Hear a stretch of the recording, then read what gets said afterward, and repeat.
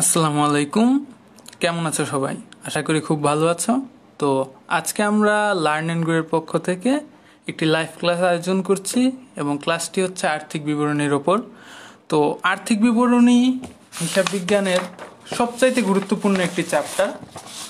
তো কেন এটি গুরুত্বপূর্ণ? কারণ আমরা সবাই জানি হিসাব বিজ্ঞান প্রথম এবং দ্বিতীয় পত্রের রিটেনের 40 মার্কস আর্থিক বিবরণী থেকে অ্যান্সার করতে হয় আমাদের, এবং সেটি কম্পালসারি।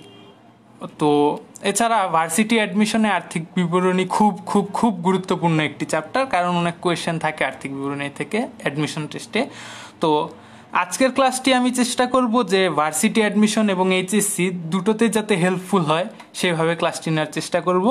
তো আমার ক্লাসটিতে থাকবে আর্থিক বিবরণী সম্পর্কে গুরুত্বপূর্ণ কিছু তথ্য, এবং আমরা কিছু ম্যাথমেটিক্যাল অ্যাপ্লিকেশনও দেখব হিসাব বিজ্ঞানে আর্থিক বিবরণী করার ক্ষেত্রে। তো ক্লাসটি আমরা শুরু করতে যাচ্ছি। তো প্রথমে আমরা যেটা জানবো যে আর্থিক বিবরণী মূলত 4টি। এটা নিয়ে অনেকের কনফিউশন সৃষ্টি হয় যে আর্থিক বিবরণী 5টি না 4টি। আসলে এটার উত্তরটা হচ্ছে আর্থিক বিবরণী 5টি অংশে প্রস্তুত করা হয়, কিন্তু বিবরণী মূলত 4টি, কারণ পঞ্চম অংশটি হচ্ছে নোটস বা টিকা আর্থিক বিবরণী সংশ্লিষ্ট। তো সেটি কোনো বিবরণী নয়, আসলে বিবরণী হচ্ছে প্রধানত এই 4টি: বিশদায় বিবরণী, মালিকানা সত্ত্ব বিবরণী, আর্থিক অবস্থার বিবরণী এবং নগদ প্রবাহ বিবরণী। তো মালিকানা সত্ত্ব বিবরণীকে যদি আমরা কোম্পানির ক্ষেত্রে চিন্তা করি, সেক্ষেত্রে এটাকে শেয়ার হোল্ডারের সত্ত্ব বিবরণীও বলে।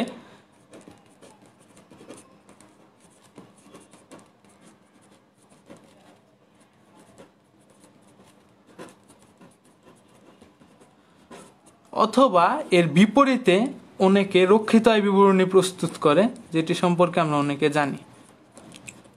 অর্থাৎ রক্ষিত আয় বিবরণী হচ্ছে একটি বিকল্প, কিন্তু প্রধান বিবরণীটি হচ্ছে মালিকানা সত্ত্ব বিবরণী অথবা শেয়ার হোল্ডারদের সত্ত্ব বিবরণী। আমার হাতের লেখাটা একটু খারাপ, মার্জনা করবেন সবাই। তো আর্থিক বিবরণীর ক্ষেত্রে কিছু গুরুত্বপূর্ণ বৈশিষ্ট্য আছে, প্রত্যেকটা বিবরণীরই স্পেসিফিক কিছু ক্যারেক্টারিস্টিক্স থাকে। তো ক্যারেক্টারিস্টিক্সের মধ্যে আমরা প্রথমে যেই গুরুত্বপূর্ণ বিষয়টা দেখি, এটা অ্যাডমিশন টেস্টের জন্য খুবই গুরুত্বপূর্ণ। এই তথ্যটা কি, যে আর্থিক অবস্থার বিবরণী ব্যতীত বাকি সবগুলোই হিসাবকাল ধারণা অনুযায়ী প্রস্তুত করা হয়। আর্থিক অবস্থার বিবরণী চলমান প্রতিষ্ঠান ধারণা অনুযায়ী প্রস্তুত করা হয়। তো অনেকে যেটা করি, আমরা নীতিগুলো মুখস্থ করি যে কোনটা থেকে কোন নীতি অনুযায়ী কোন বিবরণী প্রস্তুত করা হয়, কিন্তু এটাতে আসলে বোঝার একটা বিষয় আছে। কারণ আর্থিক অবস্থার বিবরণী একমাত্র বিবরণী যেটা আমাদের সম্পদ আর দায়ের অবস্থা প্রকাশ করে। তো সম্পদ আর দায় প্রতিষ্ঠানের প্রত্যেক মুহূর্তেই থাকে, প্রত্যেক দিনই থাকে। তো যে কোনো সময়ের জন্যই প্রতিষ্ঠানের সম্পদ অথবা দায়ের বিবরণী প্রস্তুত করা যায়। অর্থাৎ প্রতিষ্ঠানের সম্পদ এবং দায়ের অবস্থা যদি কেউ জানতে চায়, সে যে কোনো সময় একটি আর্থিক অবস্থার বিবরণী প্রস্তুত করে সেটা জানতে পারে। কিন্তু যদি আমরা বিশদায় বিবরণীর ক্ষেত্রে লক্ষ্য করি, বিশদায় বিবরণীর উদ্দেশ্য হচ্ছে আর্থিক ফলাফল নির্ণয় করা। অর্থাৎ এটি কি করে, একটি হিসাবকালের যত ইনকাম এবং এক্সপেন্ডিচার ওগুলো ক্যালকুলেশন করে তারপর আমাদের একটা ফলাফল দেয় যে আমাদের ক্ষতি হয়েছে না লাভ হয়েছে। তো এটা আমরা হিসাবকালের যে কোনো দিন প্রস্তুত করলে কিন্তু আমরা ফলাফল পাবো না। এই জন্য এটি হিসাবকালের শেষ তারিখে, শেষ সময় প্রস্তুত করতে হয়। পরে আসলাম আমরা মালিকানা সত্ত্ব বিবরণীতে। মালিকানা সত্ত্ব বিবরণীতে প্রভাব ফেলে কি, নেট ইনকাম বা নেট লস, অথবা মালিকের উত্তোলন বা মালিকের অতিরিক্ত মূলধন, অথবা মূলধনের সুদ, উত্তোলনের সুদ। তো অনেক কিছু থাকে যেগুলো আসলে মালিকানা সত্ত্ব বিবরণীর ওপর প্রভাব ফেলে। তো আমরা যদি বছরের শেষ দিন, হিসাবকালের শেষ দিন যে মালিকানা সত্ত্ব বিবরণীটা না করি, তাহলে দেখা যায় যে আমরা প্রকৃত মালিকানা সত্ত্বের ফলাফলটা পাচ্ছি না। অর্থাৎ আমরা যদি যে কোনো দিনই মালিকানা সত্ত্ব বিবরণী বা বিশদায় বিবরণী করি, আমরা আসলে এদের উদ্দেশ্য যেটা সেটা সফল হয় না, অর্থাৎ প্রকৃত ফলাফলটা আমরা পাই না। এবং নগদ প্রবাহ বিবরণী আসলে কেউ চাইলে অবশ্যই নগদ প্রবাহ বিবরণী করতে পারে প্রতিদিন, কিন্তু সেটার আসলে কোনো লাভ আছে নেই। কারণ নগদ প্রবাহ বিবরণী কি করে, একটি হিসাবকালের যত নগদ প্রবাহ এসেছে অথবা যত নগদ প্রবাহ আর নগদ আন্তঃপ্রবাহ বা নগদ বহিঃপ্রবাহ, সেটার ক্যালকুলেশন অর্থাৎ একটা সামারি আমাদের সামনে উপস্থাপন করে। তো আমরা যদি একটি হিসাবকাল পরপর এটা না করি, তাহলে সামারি করার আসলে কিছু থাকে না।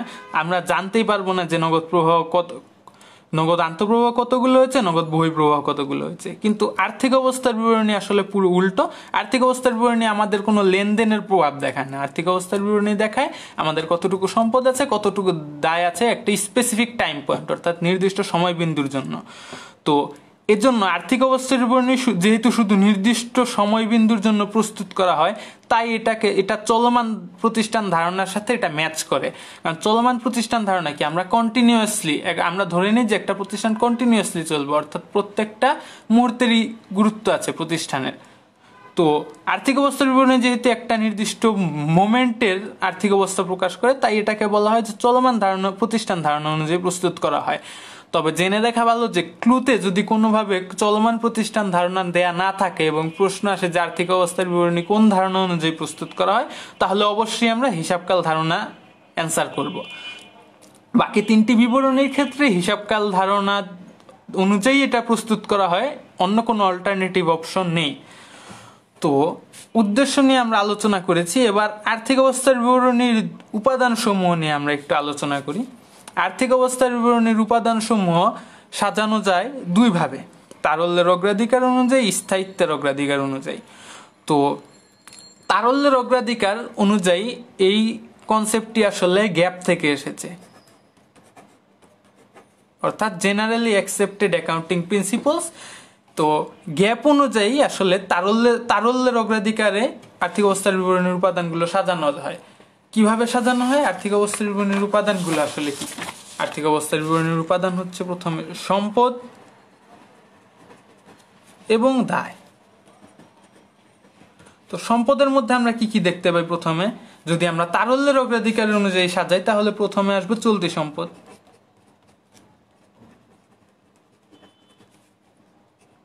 তারপরে আসবে স্থায়ী সম্পদ, এবং দায়ের ক্ষেত্রে চলতি দায়, দীর্ঘমেয়াদী দায়,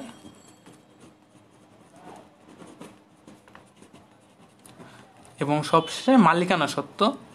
যেহেতু মালিকানা সত্ত্ব সবচাইতে দীর্ঘমেয়াদী উপাদান প্রতিষ্ঠানের আন্তঃদায়, এবং ধরে নেওয়া হয় যে প্রতিষ্ঠান যতক্ষণ না বিলুপ্ত হচ্ছে ততক্ষণ এর মালিকানা সত্ত্ব থাকে। তাই যদি আমরা তারল্যের অগ্রাধিকারে সাজাই, তাহলে সম্পদের ক্ষেত্রে স্থায়ী সম্পদ শেষে আসে এবং দায়ের ক্ষেত্রে মালিকানা সত্ত্ব শেষে আছে। কিন্তু স্থায়িত্বের অগ্রাধিকার অনুসারে সাজাই হচ্ছে আইএফআরএস, অর্থাৎ ইন্টারন্যাশনাল ফাইন্যান্সিয়াল রিপোর্টিং স্ট্যান্ডার্ডস, যেটা আমরা নর্মালি ফলো করি। আইএফআরএস হচ্ছে আধুনিকতম কনসেপ্ট যা অনুযায়ী হিসাব বিজ্ঞানের আর্থিক বিবরণী প্রস্তুত করা হয়। তো আইএফআরএস অনুযায়ী ঠিক এর উল্টোটা হয়, অর্থাৎ যেগুলো সবচেয়ে বেশি স্থায়ী সেগুলো সবার আগে আসে এবং যেগুলো কম স্থায়ী সেগুলো পরে আসে বিবরণীতে। এবং সেই অনুযায়ী যদি আমরা করি, তাহলে দীর্ঘমেয়াদী দায় আসে সবার উপরে এবং মালিকানা সত্ত্ব মাঝখানে এবং চলতি দায় শেষে, এবং সম্পদের ক্ষেত্রে স্থায়ী সম্পদটা আগে দিয়ে আমরা পরে আসে বিনিয়োগ। স্থায়ী সম্পদ আইএফআরএস, স্থায়ী সম্পদ, তারপরে আসে বিনিয়োগ, তারপর আসে চলতি সম্পদ,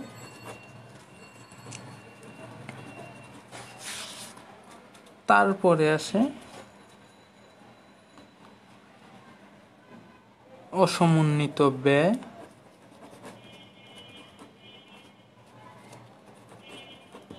বা অলিক সম্পদ।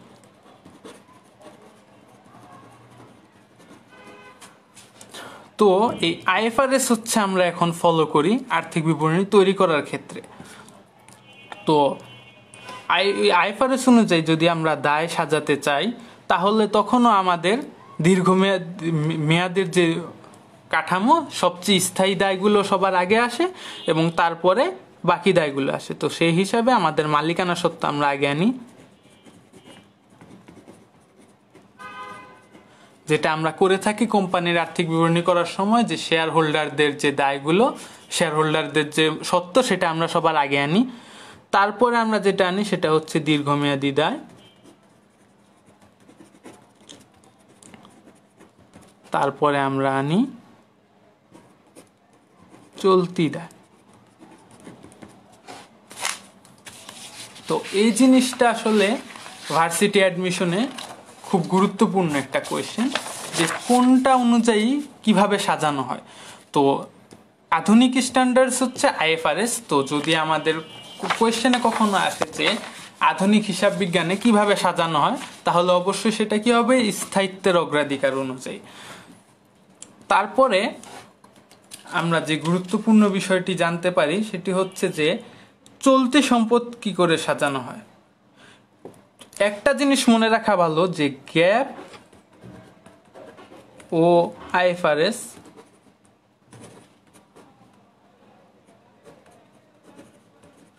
দুটোই চলতি দায় সাজায় তারল্যের অগ্রাধিকার।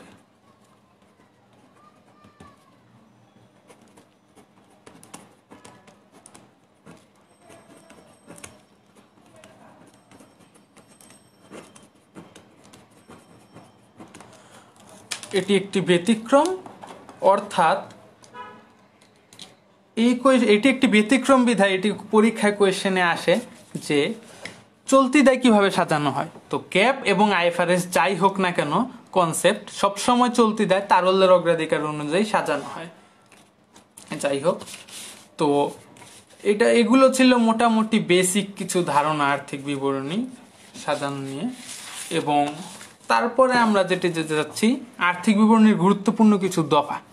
এই বিষয়টি আসলে খুব ইন্টারেস্টিং, কারণ এই জিনিসগুলো আমাদের পরীক্ষার হলে শান্তি কেড়ে নেয়। শান্তি কিভাবে কেড়ে নেয়? এগুলো থাকা মানে হচ্ছে সমস্যা। অ্যান্সার দিতে গেলে আমাদের মাথায় আসে যে এগুলো আসলে কোথায় যাবে, এগুলো কি সম্পদ, দায়, বা এগুলো মানে বিপরীত সম্পদ বা বিপরীত দায় বা বিপরীত আয়, আমরা অনেক সময় বুঝতে পারি না। যেমন প্রথম কনফিউজিং যে টার্মটি আয়কর এবং আয়কর সঞ্চিতি। আয়কর নর্মালি শুনলে আমাদের মনে হয় যে এটি একটি ব্যয়, কিন্তু আয়কর আসলে কি? আয়কর কোনো ব্যয় না। এবং আয়কর সঞ্চিতি কি? আয়কর সঞ্চিতি হলো একটি ভবিষ্যৎ ব্যবস্থা, যে আয়কর যেহেতু আমাদের দিতে হয় কোম্পানির আয়ের ওপর, সেটি আসলে আমাদের মালিকানা সত্ত্ব কমায়। অর্থাৎ আয়কর একটি বিপরীত আয় হিসাব অথবা বিপরীত মালিকানা সত্ত্ব হিসাব, যেটা মালিকানা সত্ত্বকে হ্রাস করে। এটা কোনো ব্যয় না। তাই আমরা বিশদ বিবরণীতে কখনো আয়করকে আনি না। হ্যাঁ, কিন্তু আমাদের যে আয়করটা দিতে হয়, সাধারণত আগের বছরের আয়কর আমরা পরের বছর পে করি গভর্নমেন্টকে।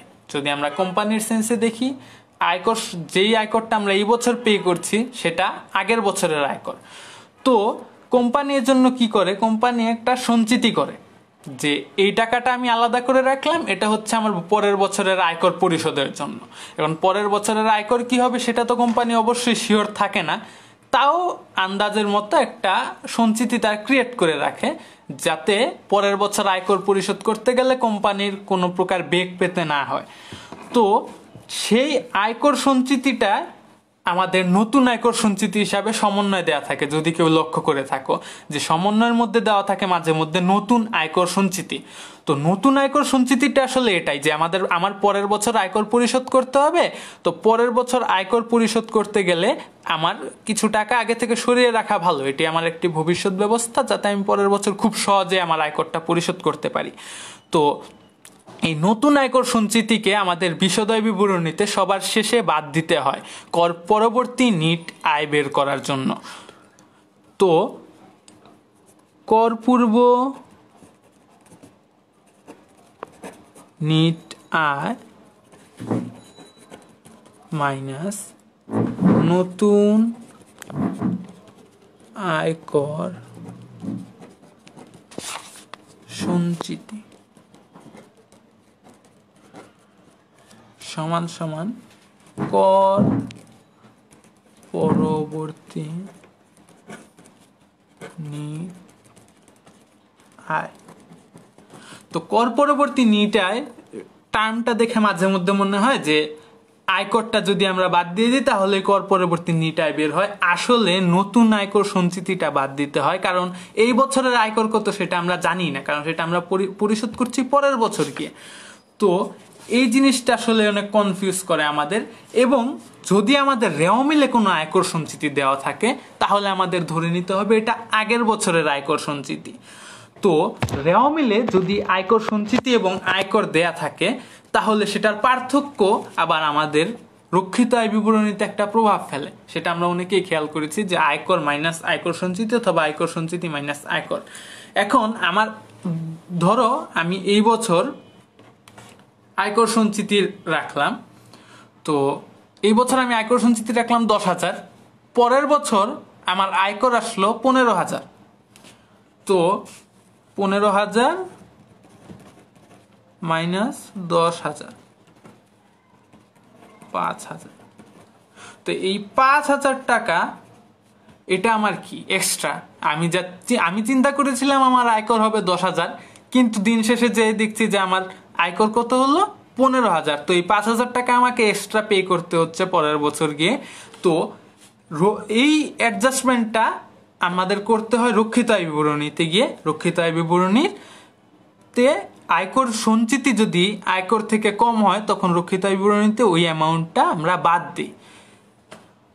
এবং যদি আয়কর সঞ্চিতি আয়কর থেকে বেশি হয়, অর্থাৎ যদি এখানে উল্টো হতো যে আমাদের আয়কর সঞ্চিতি 15,000 টাকা এবং আমাদের আয়কর 10,000 টাকা, তাহলে অবশ্যই আমরা এই 5,000 টাকাকে আয় হিসাবে রক্ষিত আয় বিবরণীতে যোগ করতাম।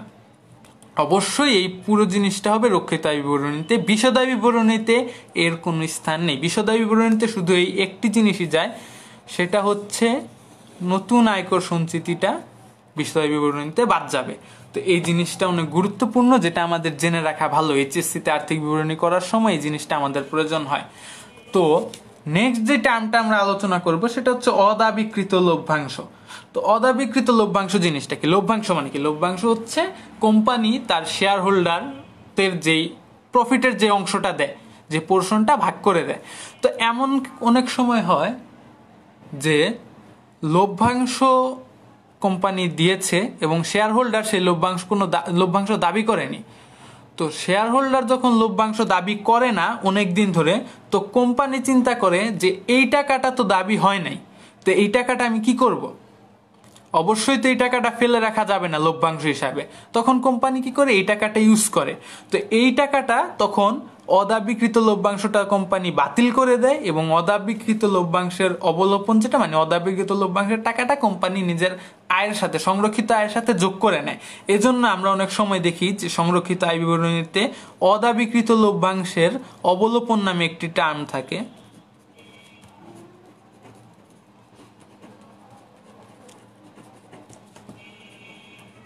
অবলোপন।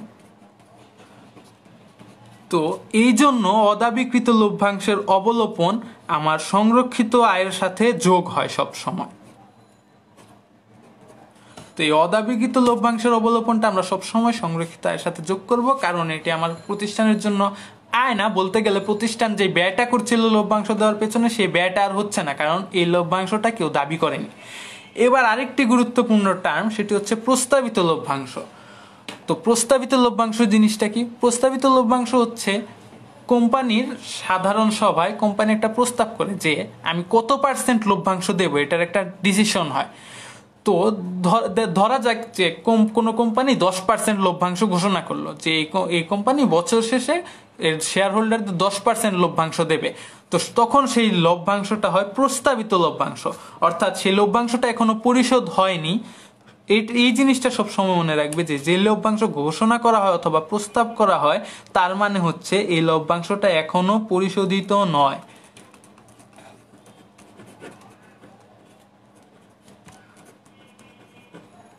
তো যদি এই লভ্যাংশটা পরিশোধিত না হয় তার মানে কি? কোম্পানিকে এই লভ্যাংশ পরিশোধ করতে হবে ভবিষ্যতে।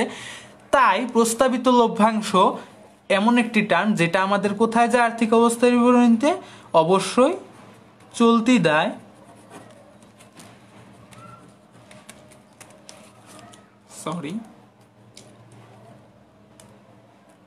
চলতি দায় ও ভবিষ্যৎ ব্যবস্থা।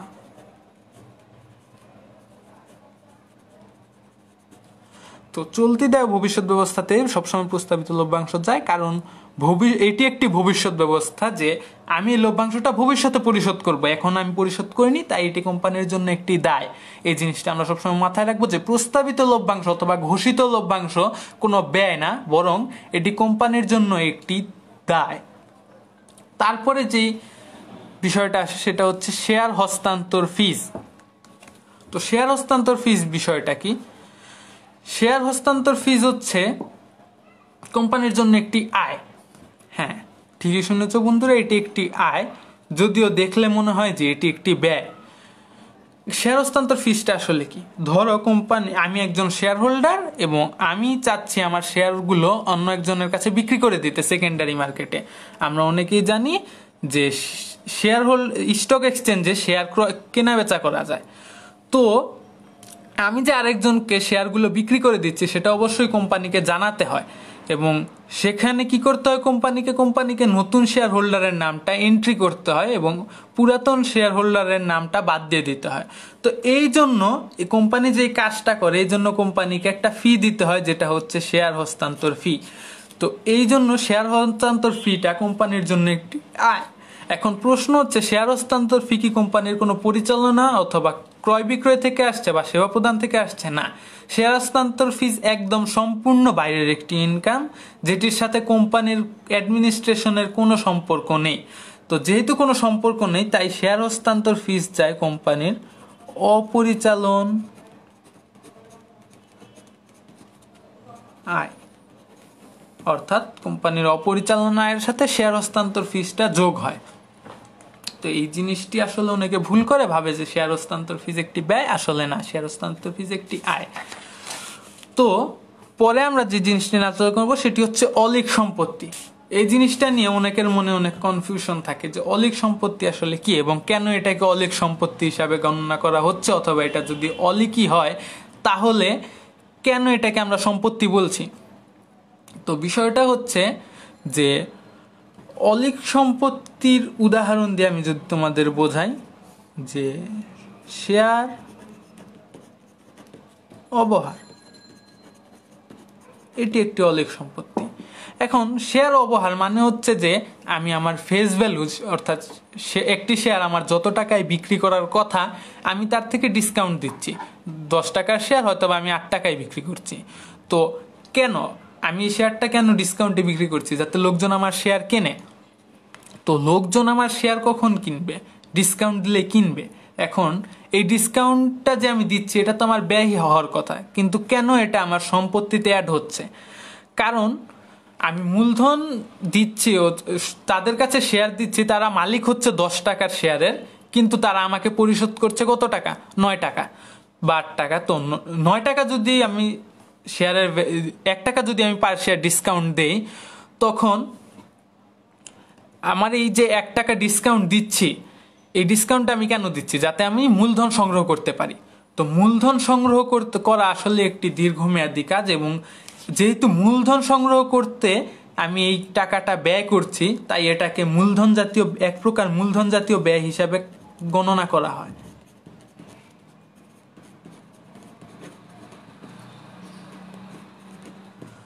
তো এই মূলধন জাতীয় ব্যয় হিসাবে এটাকে গণনা করা হয় বিধায় এটাকে আমরা আপাতত সম্পত্তির মধ্যে রাখি, কিন্তু বাস্তবে এই সম্পদের কোনো অস্তিত্ব নেই। অর্থাৎ আমরা যে ডিসকাউন্টটা দিচ্ছি এটা আমাদের মূলধন সংগ্রহের জন্য হলেও, এটি মূলধন জাতীয় ব্যয় হলেও এটির আসলে বাস্তবিক কোনো অস্তিত্বই নেই। তো যেহেতু এটি কোনো অস্তিত্ব নেই, এটাকে তাই আমরা বলি অলিক সম্পত্তি অথবা কাল্পনিক সম্পত্তি। তো এই কাল্পনিক সম্পত্তির মধ্যে আরো আছে প্রাথমিক খরচ।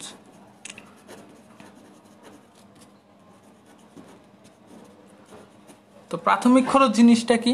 প্রাথমিক খরচ বিষয়টা হচ্ছে যে আমরা কোম্পানি প্রতিষ্ঠাকালে আমাদের কিছু খরচ হয়, এই যে কোম্পানির সার্টিফিকেট ওঠানোর জন্য, কোম্পানির নিবন্ধন বা বিভিন্ন ইস্যুতে।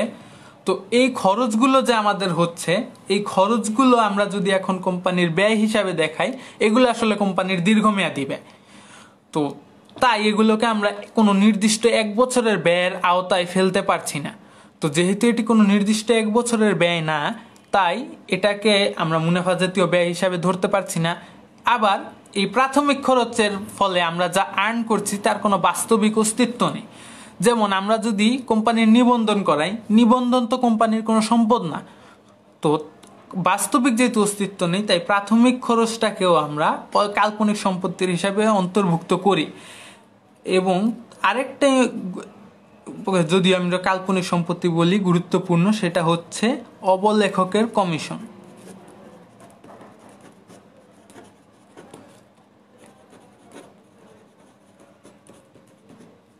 তো অবলেখকের কমিশন যদি আমরা বলি, অবলেখকের কমিশন হচ্ছে যে আমরা শেয়ার বিক্রি করতে যাই যখন, তো ধরো আমি একটি কোম্পানির মালিক, এখন আমি আমার শেয়ার বিক্রি করতে চাচ্ছি, তো এখন আমার কি অতটা পরিচয় আছে? আমি একটি নতুন কোম্পানি খুলতে যাচ্ছি এবং আমার শেয়ার কে কিনবে?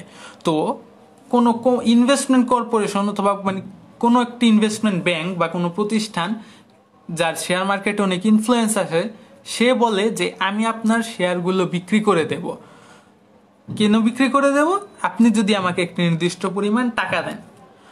তো সে কমিশনের বিনিময়ে আমার কোম্পানির শেয়ার বিক্রির দায়িত্ব নেয় এবং নর্মালি যদি সে শেয়ার বিক্রি করতে না পারে তখন সে করে কি, সেই কমিশনটা, সেই অবিকৃত শেয়ারটা সে নিজেই কিনে নেয়। তো সে যেই রিস্কটা নিচ্ছে এবং কষ্ট করে আমার শেয়ারগুলো বিক্রি করে দিচ্ছে তার জন্য সেই টাকাটা নেয়। এখন এই টাকাটাও আমার কোম্পানির শেয়ার বিক্রির জন্য অর্থাৎ মূলধন সংগ্রহের জন্য একটি ব্যয়, এবং এটাকেও আমরা মুনাফা জাতীয় ব্যয়ের অন্তর্ভুক্ত করতে পারছি না, কারণ আমি এর মাধ্যমে দীর্ঘমেয়াদী মূলধন সংগ্রহের জন্য এই টাকাটা ব্যয় করেছি। তো তাই, এবং কিন্তু এটিরও বাস্তবিক কোনো ভিত্তি নেই, কারণ এর মাধ্যমে আমরা যা অর্জন করছি সেটা আসলে বাস্তবিক ধরাও যায় না, দেখাও যায় না, এবং সেটা আসলে আমরা কোনো জায়গায় ব্যবহারও করতে পারি না। তো অর্থাৎ তার কোনো বেনিফিট নেই, প্রকাশ্য কোনো বেনিফিট নেই। তাই অবলেখকের কমিশনও অলিক সম্পত্তির অন্তর্ভুক্ত। তো এই তিনটি টার্মই ছিল অলিক সম্পত্তির, যেগুলো আসলে নর্মালি আমরা দেখি এবং এগুলো খুবই ইম্পর্টেন্ট, এবং কেন এগুলো অলিক সম্পত্তি সেগুলো আমাদের জানাটা দরকার ছিল। তো এরপর আমরা যাব আর্থিক বিবরণীর সবচাইতে গুরুত্বপূর্ণ পার্টে। কেন এটাকে সবচাইতে গুরুত্বপূর্ণ পার্ট আমরা বলছি? কারণ যখন আমরা এইচএসসিতে আর্থিক বিবরণী করতে যাই, আর্থিক বিবরণীর সবচেয়ে যে জিনিসটা আমাদের ভোগায় সেটা হচ্ছে যে নিচে দেয়া সমন্বয়। কিছু কঠিন সমন্বয় দেয়া থাকে এবং দেখা যায় যে আমরা এই সমন্বয়গুলো করতে গিয়ে কোনো না কোনো জায়গায় ভুল করি এবং ফলে আমাদের আর্থিক বিবরণী মেলে না এবং আমরা নম্বর পাই না। তাই আমাদের এই গুরুত্বপূর্ণ কিছু সমন্বয়গুলো জানা দরকার। এখানে আমি কিছু কঠিন কঠিন সমন্বয় সিলেক্ট করেছি, যেগুলো আসলে আমরা যদি সহজভাবে বুঝতে পারি তাহলে সহজ সমন্বয়গুলো আমরা এমনিতেই পারবো। তো এই কঠিন সমন্বয়গুলো আমাদের একটু বোঝা দরকার, এবং তোমাদের যাতে আমি বোঝাতে বেশি সময় দিতে পারি এবং তোমাদের সময় যাতে অপচয় না হয়, তাই আমি সলিউশনগুলো আগে লিখে রেখেছি। কারণ আমি যদি এখন লিখতে যেতাম তাহলে আমার অনেক সময় যেত এবং তোমাদের সময় ওয়েস্ট হতো। তো আমরা যে প্রথম সমন্বয়টা দেখব সেটা হচ্ছে সমাপনী মজুত পণ্য নিয়ে। এটি হচ্ছে একটি মাস্ট একটি সমন্বয়, যেটা সব সময় থাকে আর্থিক বিবরণীতে। সমাপনী মজুত পণ্য নিয়ে সমন্বয় আমাদের থাকেই। তো তাই এই জিনিসটি আমাদের একটু মনোযোগ দিয়ে দেখা উচিত। সমাপনী মজুত পণ্য এখানে দেওয়া আছে কত, 2 লাখ টাকা। তো এই মূল্যায়নের পরবর্তীতে 50,000 টাকার পণ্য আগুনে বিনষ্ট হয়েছে এবং বীমা কোম্পানি তারা 40,000 টাকা ক্ষতিপূরণ করতে সম্মত হয়েছে। প্রারম্ভিক মজুত 50,000 টাকা এবং ক্রয় 3 লাখ টাকা। এখন বিষয়টা হচ্ছে মেইন জিনিসটিকে এই জায়গায় যে আমি সমাপনী মজুত পণ্য কাউন্ট করার পরে আমার এত টাকা আগুনে বিনষ্ট হয়েছে পণ্য। তো যেহেতু আমাদের পণ্য বিনষ্ট হয়েছে, একটা কথা তোমাদের বলি যে বিক্রয় ছাড়া অন্য কোনোভাবে, মুনাফা সহ বিক্রয় ছাড়া অন্য কোনোভাবে যদি কোম্পানির হাত থেকে পণ্য চলে যায় তখন সেটাকে কি করা হয়, ক্রয় থেকে বাদ দিতে হয়।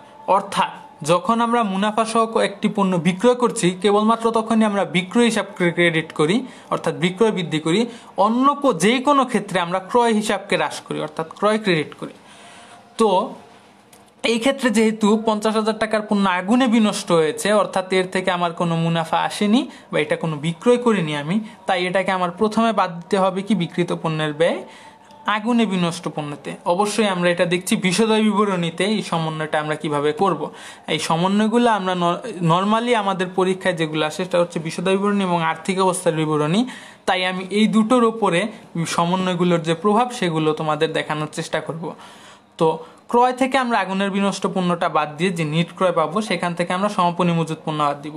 এখন লক্ষণীয় বিষয়, 2,50,000 টাকা সমাপনী মজুত পণ্য এবং মূল্যায়নের পরবর্তীতে পণ্য আগুনে বিনষ্ট হয়েছে 50,000 টাকার, অর্থাৎ সমাপনী মজুত পণ্য আমাদের আর 2 লাখ টাকা নেই। যেহেতু 50,000 টাকার পণ্য আগুনে বিনষ্ট হয়েছে সেই জন্য সমাপনী মজুত পণ্যের পরিমাণ আমাদের 50,000 টাকা কমে গেছে। তো এই 50,000 টাকা কমে যাওয়াতে আমাদের নতুন সমাপনী মজুত পণ্য হয়েছে 1,50,000 টাকা, 2 লাখ মাইনাস 50,000। তো এটা হচ্ছে আমাদের বিক্রিত পণ্যের ব্যয়ের ক্ষেত্রে এর প্রভাবটা। এবার এই আগুনের যে পণ্যটা বিনষ্ট হলো এটা আমাদের অবশ্যই একটি ক্ষতি, কারণ এই পণ্যটা বিক্রি করে আমরা টাকা উপার্জন করতে পারতাম। এটা আমাদের একটা সম্পদ ছিল, কিন্তু এই সম্পদটা আমাদের আগুনে বিনষ্ট হয়ে গেছে, তাই এটা আমাদের ক্ষতি। এবং আমরা জানি যে কোনো প্রকার ক্ষতি অপরিচালন ব্যয়ে যায়। তো অপরিচালন ব্যয় আমরা আগুনে বিনষ্ট পণ্যটা ক্ষতি হিসাবে রেকর্ড করছি 50,000 টাকা, কিন্তু এই জায়গায় যেহেতু বলা আছে বীমা কোম্পানি 40,000 টাকা ক্ষতিপূরণ করতে সম্মত হয়েছে, তাহলে আমাদের আলটিমেট ক্ষতিটা কত হচ্ছে 10,000। তো তাই আমরা প্রাপ্য ক্ষতিপূরণটা আগুনে বিনষ্ট পণ্য থেকে বাদ দিচ্ছি এবং আমাদের অপরিচালন ব্যয় আসছে 10,000 টাকা। এইবার আমরা দেখব আর্থিক অবস্থার বিবরণীর ওপর এই সমন্বয়টার প্রভাব। তো আর্থিক অবস্থার বিবরণীতে প্রথম যে প্রভাবটা পড়বে সেটা হচ্ছে সমাপনী মজুত পণ্য আমরা 2 লাখ টাকা দেখাতে পারবো না। সমাপনী মজুত পণ্যটা আমাদের 50,000 টাকা বাদ দিয়ে সম্পদের ক্ষেত্রে 1,50,000 টাকা দেখাতে হবে। এবং দ্বিতীয় যে প্রভাবটা পড়বে সেটা হচ্ছে বীমা কোম্পানির 40,000 টাকার যে ক্ষতিপূরণ। তো বীমা কোম্পানির 40,000 টাকা ক্ষতিপূরণ আমরা কি, এটা আমাদের প্রাপ্য ক্ষতিপূরণ, অর্থাৎ তারা সম্মত হয়েছে, আমাদের কিন্তু এখন তারা ক্ষতিপূরণ করেনি। তো যেহেতু ক্ষতিপূরণ করেনি, প্রাপ্য ক্ষতিপূরণটা আমাদের এখন কি চলতি সম্পদ, তাই চলতি সম্পদের ক্ষেত্রে আমাদের এই প্রাপ্য ক্ষতিপূরণটা দেখাতে হবে 40,000 টাকা। এবার আমরা দেখাতে চাচ্ছি দ্বিতীয় সমন্বয়। তো দ্বিতীয় সমন্বয়টা কি? দ্বিতীয় সমন্বয়টাও পণ্য রিলেটেড। আসলে পণ্য রিলেটেড সমন্বয়গুলো আমাদের বেশি আসে, তাই আমি দেখাতে চেয়েছি পণ্য রিলেটেড সমন্বয়গুলোর কনফিউশন আমি দূর করে দেওয়ার চেষ্টা করেছি। তো এই জায়গাতেও আগুনে বিনষ্ট হয়েছে 30,000 টাকার পণ্য এবং বীমা কোম্পানির প্রাপ্ত ক্ষতিপূরণ, অর্থাৎ বীমা কোম্পানি অলরেডি ক্ষতিপূরণ দিয়েছে 20,000 টাকা, যেটা বিক্রয় হিসাবের অন্তর্ভুক্ত আছে।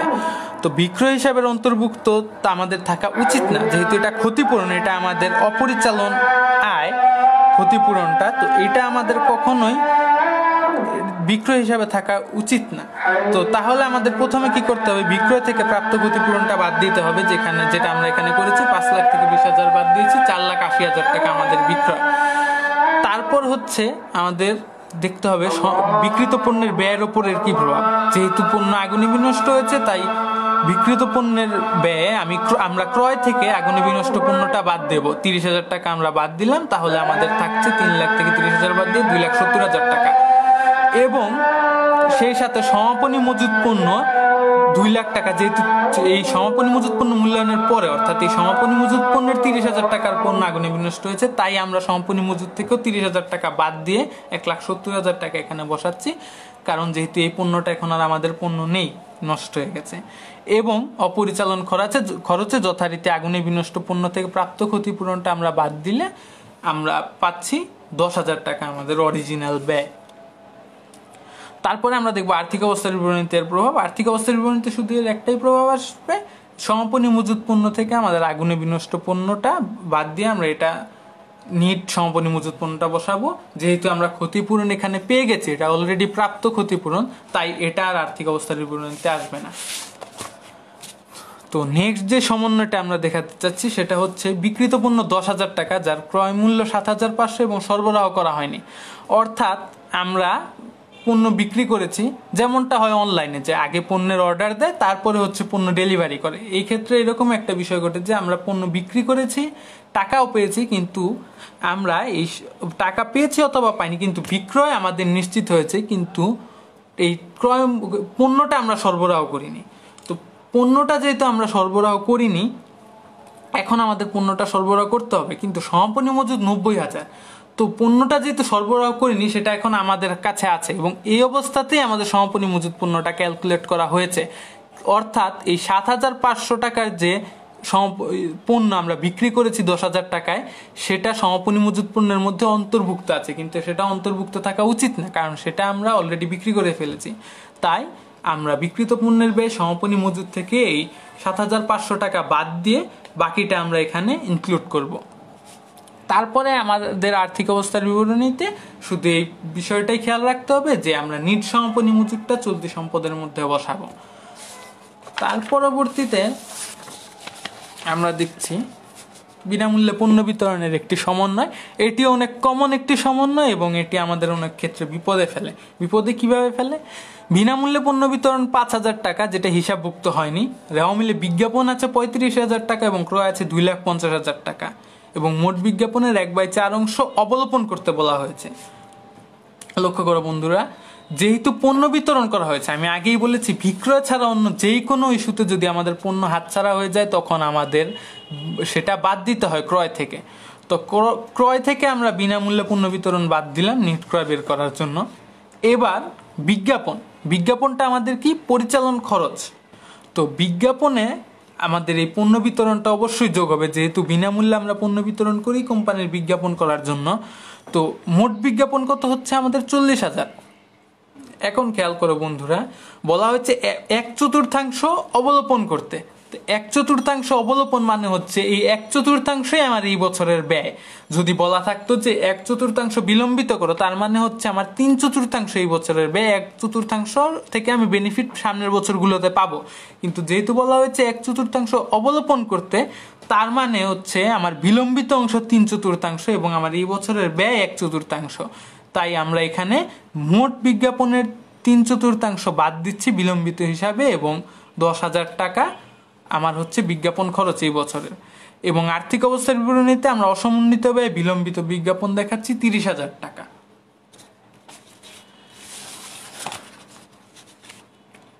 তো এইবার আমরা যাচ্ছি পরবর্তী সমন্বয়ে। তো পরবর্তী সমন্বয় হচ্ছে পণ্য ক্রয় 20,000 টাকা, যা পরিবহনে রয়েছে, অর্থাৎ পরিবহনাধীন পণ্য, এবং এটা এখনো ক্রয় বইতে লেখা হয়নি, অর্থাৎ আমরা জাবেদাভুক্ত করি নেই এই ক্রয়টাকে, এবং মজুদ মূল্যায়নে বিবেচনা করিনি। তো এটার সমন্বয় আমাদের কি হবে? যেহেতু আমরা পণ্য অলরেডি ক্রয় করে ফেলেছি, তার মানে সেটার মালিকানা আমাদের, এবং সেই পণ্যের হিসাব অবশ্যই আমাদের রাখতে হবে আর্থিক বিবরণীতে। তো এই জন্য আমরা ক্রয়ের সাথে অলিখিত ক্রয় যোগ করছি 20,000 টাকা, এবং মোট ক্রয় বের করলাম 3,50,000-এর সাথে 20,000 যোগ হয়ে 3,70,000 টাকা। এবার সমাপনী মজুদ পণ্য, যেহেতু এই পণ্যটা মূল্যায়ন হয়নি, কিন্তু এই পণ্যটা তো আমাদের মালিকানা আছে, অর্থাৎ আমাদের মজুদ পণ্য এটা, তাই আমরা সমাপনী মজুদেও এই পণ্যটা যোগ করব। সমাপনী মজুদে 1,20,000-এর সাথে এই 20,000 যোগ হয়ে মোট সমাপনী মজুদ পণ্য হবে 1,40,000 টাকা। এবার আমরা আর্থিক অবস্থার বিবরণীতে প্রভাব দেখব। আর্থিক অবস্থার বিবরণীতে এই সমাপনী মজুদের সাথে আমরা যে 20,000 টাকা যোগ করে 1,40,000 সেটা বসাতে হবে চলতি সম্পদে, অর্থাৎ মোট সমাপনী মজুদ পণ্য। এবং যেহেতু আমাদের পণ্য ক্রয় 20,000 টাকা এখনো ক্রয় বইতে লেখা হয়নি, অর্থাৎ এটা অলিখিত, তো অলিখিত কোনো ক্রয় বা বিক্রয় দেখলে সেটা ধরে নেওয়া হয় যে সেটা ধারে করা হয়েছে, কারণ নগদে যদি করা হতো তাহলে মনে করা হয় যে নগদানে নিশ্চয়ই এর হিসাব থাকতো। তাই অলিখিত ক্রয়টা হচ্ছে আমাদের ধারে ক্রয় হিসাবে ধরে নিতে হয়। যেহেতু ধারে ক্রয়, তার মানে কি সেটা আমাদের পরিশোধ করতে হবে, অর্থাৎ সেটা প্রদেয় হিসাবের সাথে যুক্ত হবে। অলিখিত হিসাবে 20,000 টাকা প্রদেয় হিসাবে যোগ হচ্ছে, এখানে 1,00,000 টাকা ছিল প্রদেয় হিসাব, তার সাথে আমরা অলিখিত ক্রয় যোগ করছি 20,000, মোট প্রদেয় হিসাব হচ্ছে 1,20,000 টাকা। আমরা পরবর্তী সমন্বয়ে যাচ্ছি। এই পরবর্তী সমন্বয়ে বিক্রিত পণ্য হচ্ছে আমাদের 20,000 টাকা, যার ক্রয় মূল্য 15,000 এবং হিসাবভুক্ত হয়নি এবং সরবরাহ করা হয়নি।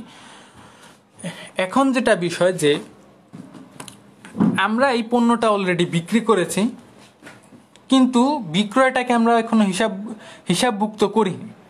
তো বিক্রয় যেহেতু আমাদের আয়, সেটাকে অবশ্যই আমাদের হিসাবভুক্ত করতে হবে বিশদ বিবরণীতে। তাই আমরা এখানে বিক্রয়ের সাথে অলিখিত বিক্রয়টা যোগ করছি 20,000। তো বিক্রয় ছিল 3,80,000, সাথে অলিখিত বিক্রয় যোগ হয়ে 4 লাখ টাকা বিক্রয়। তো যেহেতু আমরা এখনো পণ্যটাকে সরবরাহ করিনি, পণ্যটাকে আমি আগেই বলেছি বন্ধুরা, বিক্রয় ছাড়া অন্য কোনো ইস্যুতে যদি আমাদের পণ্য চলে যায় তখন ক্রয় থেকে সেটা বাদ যায়।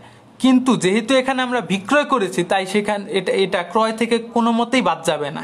এটা কোথা থেকে বাদ যাবে? সমাপনী মজুত পণ্যে। যেহেতু সমাপনী মজুত পণ্যে আমরা এখনো হিসাবভুক্ত করিনি, কিন্তু আমাদের মজুত পণ্য অলরেডি কমে গেছে, কারণ ওটা বিক্রিত পণ্য।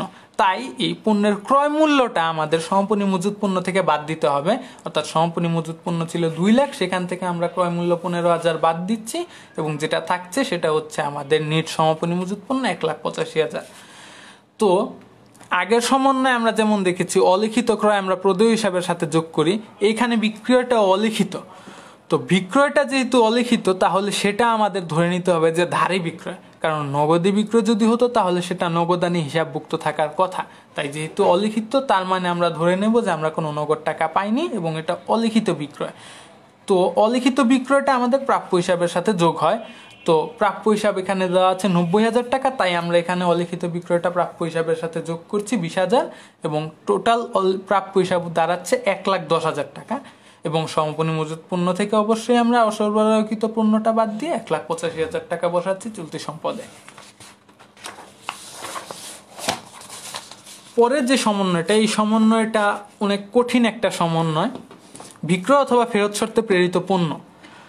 তো বিক্রয় অথবা ফেরত শর্তে প্রেরিত পণ্যটা কি? যেমন আমি ঢাকায় একটা কোম্পানির মালিক, এখন আমি চাচ্ছি সাতক্ষীরায় আমি পণ্য বিক্রি করব, কিন্তু সাতক্ষীরায় আমার নিজস্ব মালিকানার কোনো শোরুম নেই, অথবা আমার নিজস্ব এমপ্লয়েড কোনো এজেন্টও নেই। তো তখন আমি কি করব? কিভাবে আমার সাতক্ষীরায় পণ্যটা বিক্রি করব? তো তখন দেখা গেল সাতক্ষীরার একটা কোম্পানির সাথে আমি চুক্তি করলাম যে আমার প্রোডাক্ট আপনি সেখানে বিক্রি করবেন, এবং বিনিময়ে আপনি একটা কমিশন পাবেন। এটাকে বলে বিক্রয় অথবা ফেরত শর্তে প্রেরিত পণ্য। অর্থাৎ তাকে আমি পণ্যটা পাঠাবো এবং নির্দিষ্ট সময়ের মধ্যে সে যদি পণ্যটা বিক্রি করতে না পারে, সে আমাকে পণ্যটা ফেরত দিয়ে দিতে পারবে চাইলে। তো এই জন্য এটাকে বলা হয় বিক্রয় অথবা ফেরত শর্তে প্রেরিত পণ্য। এখানে বলা হয়েছে যে বিক্রয় অথবা ফেরত শর্তে প্রেরিত পণ্য 30,000 টাকা বিক্রয়ের অন্তর্ভুক্ত আছে, কিন্তু এখনো বিক্রয় বলে নিশ্চিত হয়নি। তো একটা জিনিস আমরা রক্ষণশীল নীতি অনুযায়ী জানি যে কোনো আয় যতক্ষণ না নিশ্চিত হচ্ছে ততক্ষণ আমরা সেটাকে আয় হিসাবে অন্তর্ভুক্ত করতে পারি না। তো যেহেতু এটা এখন নিশ্চিত হয়নি, তাই 30,000 টাকা আমরা বিক্রয়ের মধ্যে অন্তর্ভুক্ত করতে পারবো না। তো যেহেতু আমরা বিক্রয়ের মধ্যে অন্তর্ভুক্ত করতে পারবো না, তাহলে আমাদের এটা বিক্রয় থেকে বাদ দিতে হবে। তাই আমরা বিক্রয় থেকে এখানে বাদ দিয়েছি বিক্রয় অথবা ফেরত শর্তে প্রেরিত পণ্য 30,000 টাকা, এবং বাদ দেওয়ার ফলে আমাদের যে নিট বিক্রয় দাঁড়াচ্ছে সেটা হচ্ছে 3,30,000 টাকা। আরেকটা ক্ষেত্রে এটার ইম্প্যাক্ট পড়বে, সেটা হচ্ছে সমাপনী মজুত পণ্যতে। যেহেতু আমরা এটা বিক্রয়ের অন্তর্ভুক্ত করেছি, তার মানে অলরেডি এটা আমরা বিক্রয় হিসাবভুক্ত করে ফেলেছি, এবং সমাপনী মজুত পণ্যে এটা আমরা কাউন্ট করিনি। কিন্তু যেহেতু এটা এখনো আমরা বিক্রয় বলে নিশ্চিত নই, তার মানে এই পণ্যের মালিকানা এখনো আমার কাছে আছে, তাই এটাকে আমাদের সমাপনী মজুত পণ্য হিসাবে কাউন্ট করতে হবে। তাই সমাপনী মজুত পণ্যে আমরা এই প্রোডাক্টের দাম যোগ করব। কিন্তু কথা হচ্ছে এখানে আরেকটা কন্ডিশন দেওয়া আছে, উক্ত পণ্যের মূল্য ক্রয় মূল্যের 20% মুনাফা যোগ করে নির্ধারিত হয়েছিল। অর্থাৎ এই 30,000 টাকা হচ্ছে আমার পণ্যের বিক্রয় মূল্য, এটা আমার পণ্যের ক্রয় মূল্য না। কিন্তু আমরা সবসময় মজুত পণ্য লিপিবদ্ধ করি পণ্যের ক্রয় মূল্যে। তাই আমাদের এখানে সমাপনী মজুদের সাথে যদি এই পণ্যের মজুদ যোগ করতে চাই, তখন সেটাকে আমাদের অবশ্যই ক্রয় মূল্য নির্ধারণ করে তারপরে যোগ করতে হবে। তো ক্রয় মূল্য আমরা কিভাবে নির্ধারণ করব? ক্রয় মূল্য নির্ধারণ করতে আমরা চাইলে ঐকিক নিয়ম করতে পারি, অথবা আমরা শর্টকাট মেথড অবলম্বন করতে পারি। 30,000 টাকা এবং বলা হয়েছে ক্রয় মূল্যের উপর 20% মুনাফা। তো ক্রয় মূল্যের উপর যেহেতু 20% মুনাফা যোগ করা হয়েছে, তার মানে ক্রয় মূল্য যদি আমাদের 100 টাকা হয়, তাহলে বিক্রয় মূল্য হচ্ছে কত? 120 টাকা। তো তাহলে 30,000 টাকাকে যদি আমি 120 ধরি, তাহলে 100 কত? ঐকিক নিয়ম অনুযায়ী যদি আমরা করি, তাহলে সহজেই বেরিয়ে যাচ্ছে 30,000 × 100 / 120। 25,000 টাকা ছিল এই পণ্যের ক্রয় মূল্য, তাই আমরা 25,000 টাকা সমাপনী মজুদের সাথে যোগ করছি, এবং যোগ করার ফলে আমাদের যে টোটাল সমাপনী মজুদ, অরিজিনাল সমাপনী মজুদটা বেরোচ্ছে 1,65,000 টাকা। এবং আরেকটা বিষয় যে আমরা যে এইটাকে বিক্রয়ের অন্তর্ভুক্ত করেছিলাম, তো যেটা বিক্রয় বলে নিশ্চিত হয়নি সেখান থেকে আমরা নিশ্চয়ই নগদ কোনো টাকা পাইনি। তো নগদ যেহেতু টাকা পাইনি, তা আমরা বিক্রয়ের ওপর এটা বিক্রয়ের সাথে এটা যোগ করেছি। তার মানে আমরা কি অবশ্যই এটাকে ধারে বিক্রয় হিসাবে হিসাবভুক্ত করেছিলাম, কারণ বিক্রয় বলে যেটা নিশ্চিতই হয়নি সেখান থেকে নগদ টাকা পাওয়ার আসলে কোনো সম্ভাবনা নেই। তাই আর্থিক অবস্থার বিবরণীতে আমাদের এখানে একটা মডিফিকেশন করতে হবে, সেটা হচ্ছে প্রাপ্য হিসাব থেকে আমাদের এই পণ্যের বিক্রয় মূল্যটা বাদ দিতে হবে। তো যে প্রাপ্য হিসাব দেওয়া আছে এখানে যেহেতু 1,50,000 টাকা, তো এই প্রাপ্য হিসাব থেকে আমাদের এই পণ্যের বিক্রয় মূল্যটা বাদ দিতে হবে 30,000, এবং আমরা অরিজিনাল প্রাপ্য হিসাব পাচ্ছি 1,20,000 টাকা। তারপরে আমরা দেখব, এটা একটু আনকমন সমন্বয়, কিন্তু সমন্বয়টা আসলে আমরা বিপদে পড়তে পারি, তাই আমরা এই সমন্বয়টাকে পড়ে নেই ভালো। তো বিনিয়োগের বাজার মূল্য 5,700 টাকা, কিন্তু রেওয়া মিলে বিনিয়োগ আছে 6,000 টাকা। অর্থাৎ কি, আমি একটি বিনিয়োগ করেছিলাম, হয়তো বা আমি একটি সম্পদ ক্রয় বিনিয়োগ করেছিলাম, সেই সম্পদের আমি কিনেছিলাম 6,000 টাকায়, কিন্তু সেটার দাম এখন হয়ে গেছে 5,700 টাকা। তো আমার এখানে কি হচ্ছে, আমার বিনিয়োগের মূল্য 300 টাকা কমে গেছে। তো কিন্তু এখন যদি আমি 6,000 টাকাতে আমার বিনিয়োগটাকে লিপিবদ্ধ করি, তার মানে কি আমি আমার কোম্পানির প্রকৃত অবস্থা জানতে পারছি না, জানাতেও পারছি না। তাই আমাদের এখানে কি করতে হবে, বিনিয়োগের মূল্যটা কমিয়ে দেখাতে হবে।